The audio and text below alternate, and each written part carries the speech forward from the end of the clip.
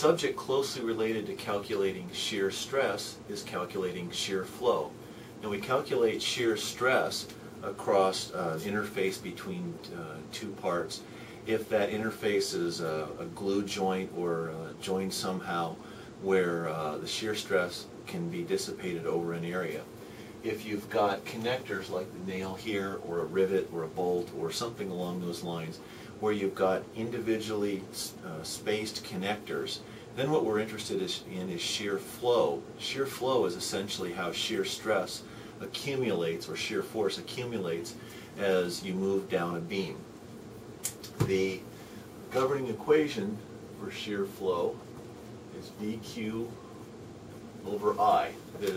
We use the letter little q to designate shear flow. Now why little q? I don't know. There's 26 letters in the alphabet. You eventually have to start reusing some. To complete the problem, we specify that there's a 200-pound shear force acting on the beam, that these nails that are being used to make the beam can each resist 100 pounds of shear force. And to save some time, I've already calculated the centroid of the beam. It's 3 1/4 inches from the bottom face of the beam. And I've also calculated the area moment of inertia. It's 18.16 inches to the fourth. Okay, so we already know V, we already know I. Then there's this Q.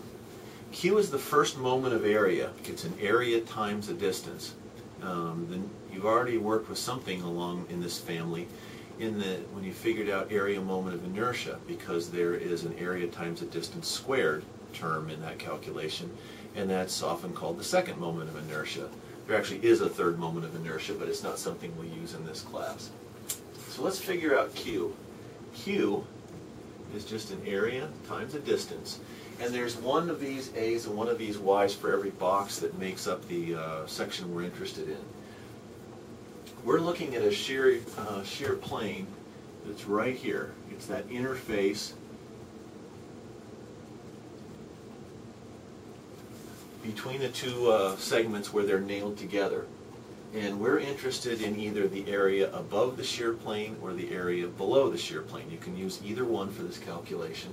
And there's only one box in either one of them. It doesn't matter which one you pick. If there was more than one box, if this beam had a more complex shape, you'd just be adding up more terms here. The method is the same. So let's start by using the area above the shear plane. Alrighty, that's this area right here. Okay, the area of that box is just the base times the height. So the area is 4 inches times 1 inch in height, and that's just 4 inches squared. Now, the distance, y, is the distance from the centroid of this box right here to the centroid of the entire shape. Now, to fill in a couple of numbers here, this distance right there is 0.75 inches, and the centroid of that box is right in the middle of that box, and that's another 0.5 inches.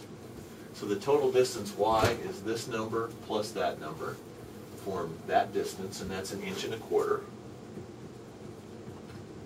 So Q, and I'll call this Q1 maybe, let's number this box 1 and that box 2. Q1 is A1, Y1. Maybe make those consistent.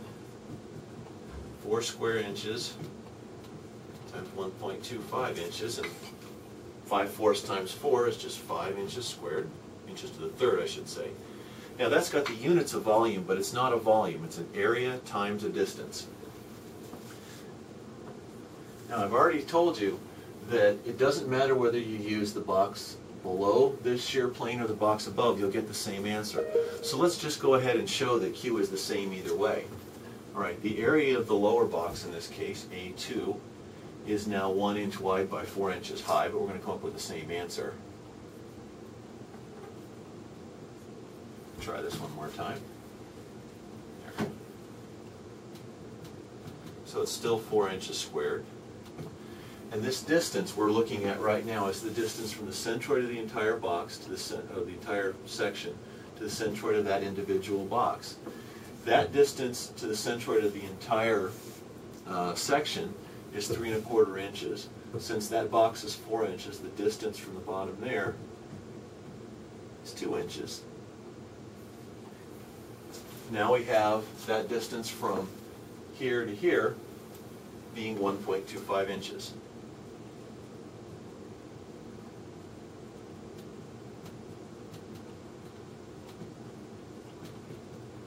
Okay, so once again we're multiplying 4 by 1.25, so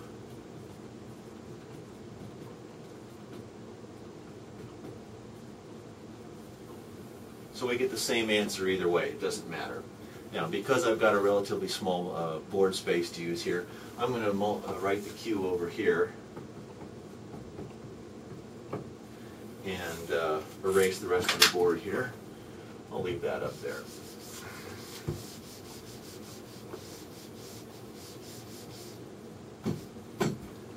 Okay, so let's go ahead and finish plugging numbers in here. Q equals 200 pounds, that's V. Big Q is 5 inches cubed, and I is 18.16 inches to the fourth. So let's just do a quick sanity check and check our units. Inches cubed divided by inches to the fourth is going to give me just inches. So I can cross that out, I'm going to get pounds per inch. Pounds per inch in this case is the correct unit for shear flow. If you go ahead and figure that out, you get 55.07 pounds per inch. Right? So that's the shear flow. Now let's go ahead and find out how far apart these nails have to be. This is just a simple units calculation. If I have 55.07 pounds per inch and one nail can withstand 100 pounds, I can cross units out and I get 0.5, I'll just round that off to 1.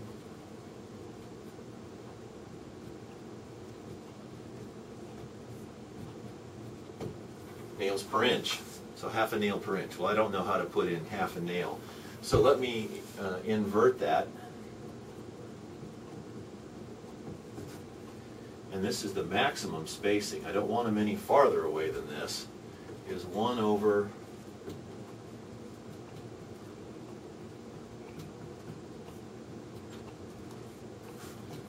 0.551 nails per inch, and if you work that out, you get 1.82 inches per nail. They can't be any farther apart than 1.82 inches. So you might want to play it safe and maybe put them 1.5 inches apart. There you go.